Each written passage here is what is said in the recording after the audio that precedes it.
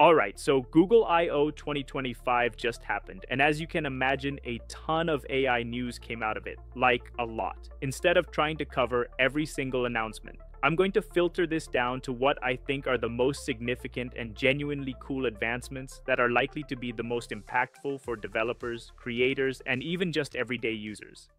Let's start with the core. Google's Gemini models got some pretty massive upgrades. First up, if you're a developer, you'll want to pay attention to Gemini Diffusion. We all know AI can generate code, but sometimes it feels a bit slow. Well, Gemini Diffusion uses that image generation tech, diffusion, for code, and they're saying it's 10 to 15 times faster. We saw examples of people building simple apps in literal seconds. That's a big jump in productivity right there.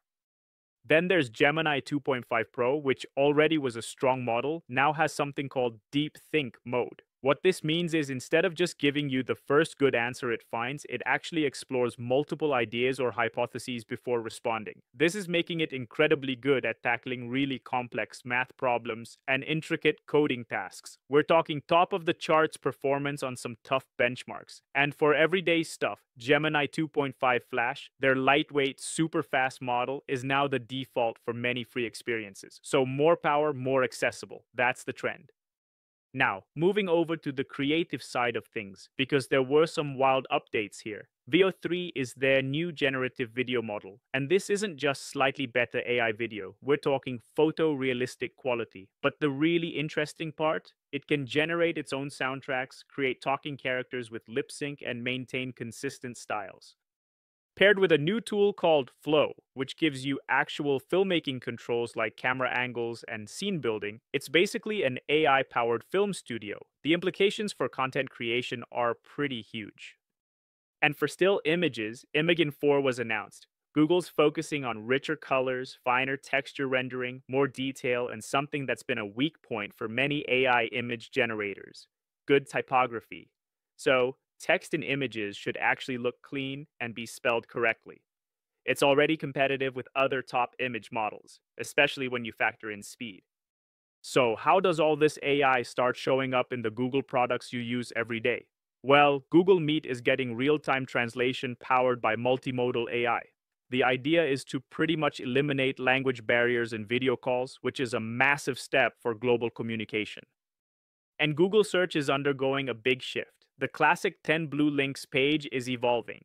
AI mode is rolling out widely in the US, meaning you'll get more comprehensive, AI-generated answers directly within the search results. They're also adding a deep search feature for when you need the AI to really dig into a topic and give you a detailed report. It's a different way of finding information. And speaking of how AI is changing search, they're also bringing a lot more AI into the online shopping experience. With this AI mode, you can now have a more conversational way to find products. But probably the most eye-catching shopping announcement was the new virtual try-on feature. You can upload a full-length photo of yourself and then see how different clothes, shirts, pants, even dresses would actually look on your body. For developers, there's also Jules. Think of it as an AI software engineering assistant. You can give it English prompts to make changes to your GitHub repositories without even needing to clone the repo to your machine. It uses Gemini 2.5 Pro and aims to simplify tasks like fixing bugs or implementing small features.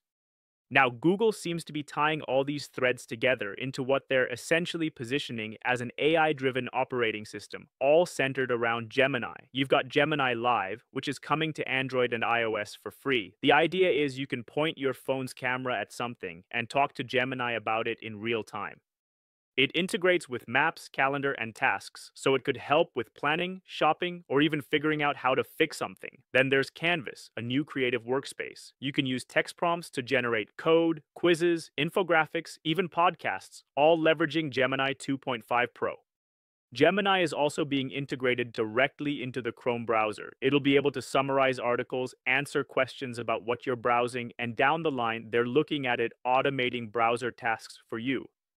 And for learning, they showed off interactive quizzes. You can ask Gemini to create a quiz on a specific topic. It'll give you questions, feedback, and even tailor follow-up quizzes. This all seems to be building towards something they're calling agent mode. The concept is you give Gemini a goal, like find and book an apartment for me, and the AI would then break down that task. browse listings, shortlist options, and potentially even contact agents. And a big piece of how this agent mode will actually work seems to be something called Project Mariner. That's a glimpse into more autonomous AI. And just to give you a sense of scale, Google mentioned Gemini already has over 400 million monthly active users and is processing an enormous amount of data, 480 trillion tokens a month, which is a 50x increase year over year. This isn't just experimental tech anymore, it's being deployed broadly. They're also offering Google AI Pro and Ultra subscription plans for users and businesses that want access to the most advanced features and models like VO3 and DeepThink. So, overall, this Google I/O was more about a full-scale push into an AI integrated future. They're clearly aiming to make AI foundational to pretty much everything they do. It's a lot to take in, but many of these tools and features will start rolling out soon, and it'll be interesting to see how they change the way we work and use technology. If you found this useful, like and subscribe for more. Thanks for watching, and I'll see you in the next one.